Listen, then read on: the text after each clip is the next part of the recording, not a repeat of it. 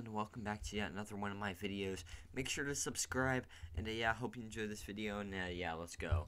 Video games are banned in the US, okay? So yeah, a very interesting situation. So Minecraft just got deleted, and now all video games are banned, okay? I didn't know we were turning into China, but I mean, apparently we are. But yeah, I guess video games are now banned in the United States. So yeah, pretty unfortunate situation. That just ended millions of careers right there. But know what? No, it's all good. Obviously, video games were useless anyways. And yeah, I don't know, kind of unfortunate. A lot of money just wasted. But know what? It's okay.